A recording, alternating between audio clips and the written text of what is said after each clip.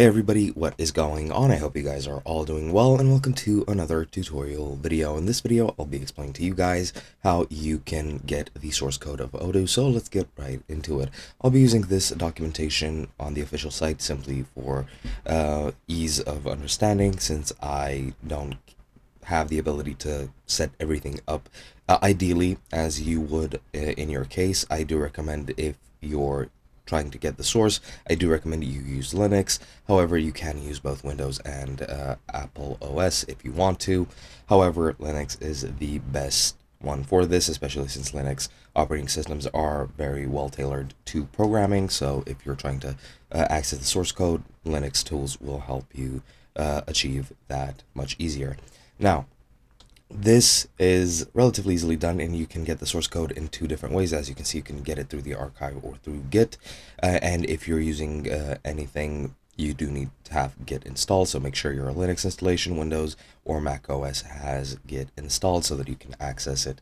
If you want to, this is the better option in my opinion. However, you can use the archive as well. And as you can see, if you go to this documentation, you can see the links to download the source code. You have both for the community edition as well as the enterprise edition. And even if you have Git, you can very easily go to the GitHub repository for either the community or the enterprise edition, and you can download them from there.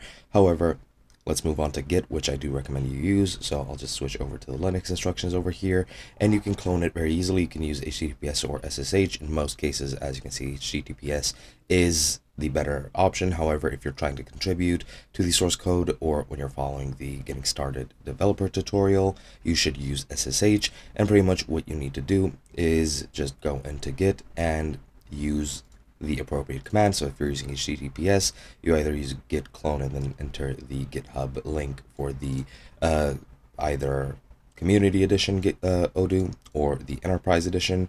And pretty much just what changes is this last. If you're using the community one, just type in Odoo. If you're using enterprise, just type in enterprise.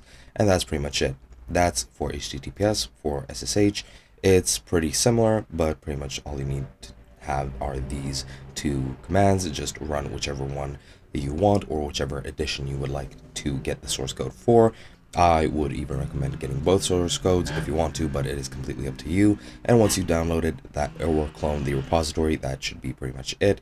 Now, keep in mind, you do need to have Python 3.10 or later to run Odoo, so just make sure you have that before you start anything as well. But other than that, you should be good to go just with this. Hope you guys enjoyed, and I'll be seeing you guys in another video.